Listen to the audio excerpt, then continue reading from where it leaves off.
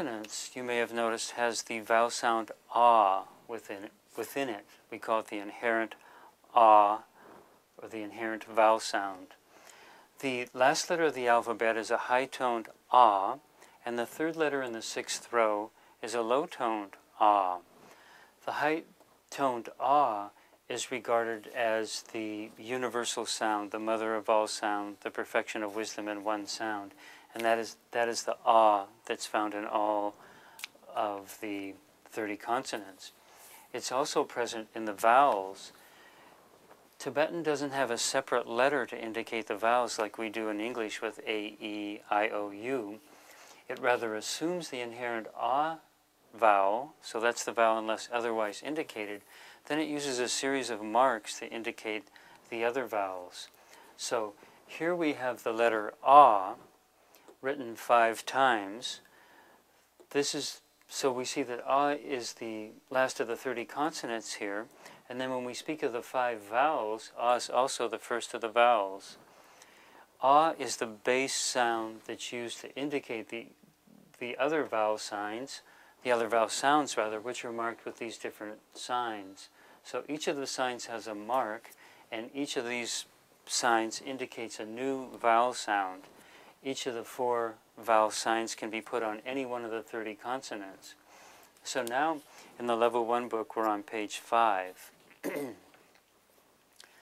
first vowel sign is called a gigu, and it gives the vowel sound E.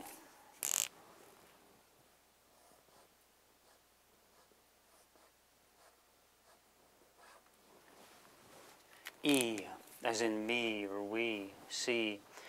The second of the vowel sounds, and I should say about the first of the vowel sounds, the gigu is made by making a counterclockwise hook first, lifting the pen, and then going back and making a stroke that goes from thick to thin, top right to bottom left.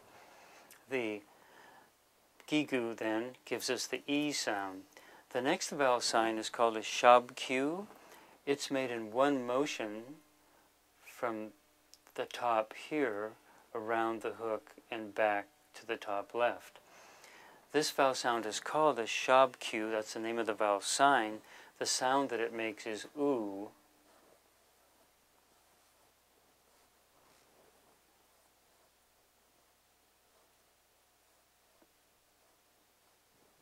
The long oo, as in moon.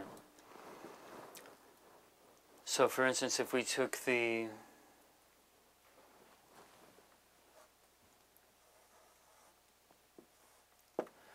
fourth letter in the 4th row, the ma, and put a shabq on it, we would change the sound from ma to mu. The drengbu, the next vowel sign, gives the vowel sound A. So for instance, if we took the same vowel sign here, ma, the same consonant ma, and put a drengbu on it, we would then have ma, drengbu, may. The last of the vowels is the O sound. This vowel sign is called the naro.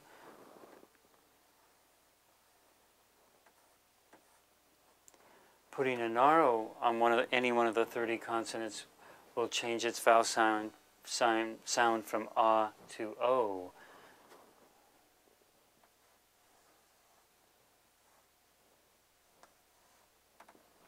So this would be ma, naro, mo.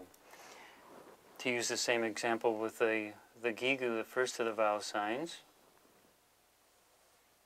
Here we have the consonant ma again. We put a gigu on it.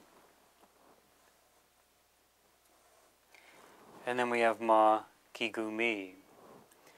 So these are the 5 vowels, the inherent ah, with each of the 4 vowel signs. So here we have ah, e, oo, and